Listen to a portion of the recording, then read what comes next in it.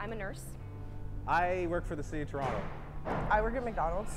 I'm a locomotive engineer for Via Rail. I work at an office. I'm actually a chef. I work for a power transmission components company. I work for a pipeline company. We love the sport, and that was what brought us together. The motto that we had was always be good to each other or get the fuck out. I don't know if I'm allowed to say that.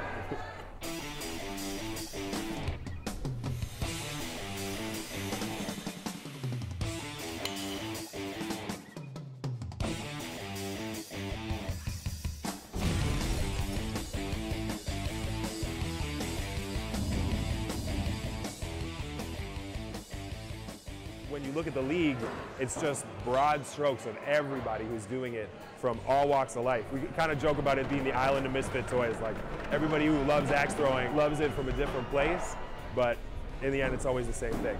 It's a huge, huge social atmosphere. It's like, yeah, the axe throwing is great and fun, but you're here to meet new people.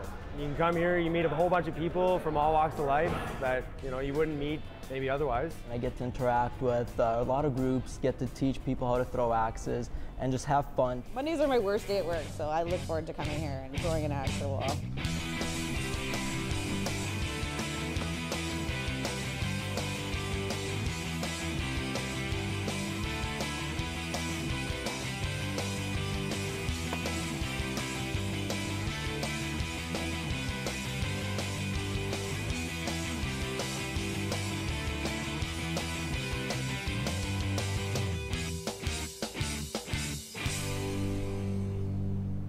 Axe throwing to me is pretty badass and a great way to get out some aggression. I've had a really bad day at work. We call ourselves the Battle Axe Betties, and it's a perfect term because we're just here to have fun and throw some axes. We didn't care about skill, we always just cared about you being good to everybody else.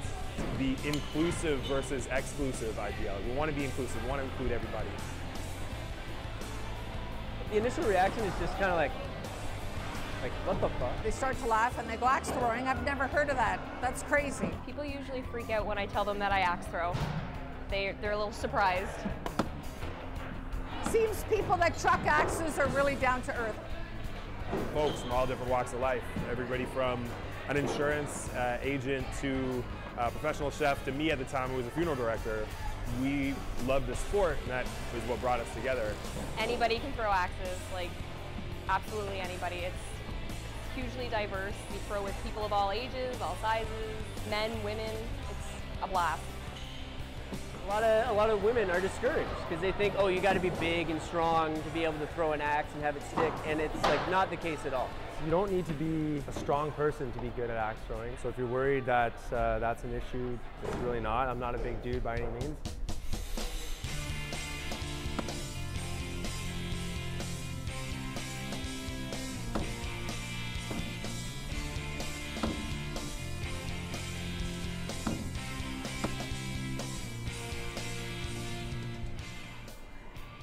Anybody can throw an axe. I have taught people in wheelchairs, people with different disabilities. One vet from Afghanistan actually came back and was missing a leg.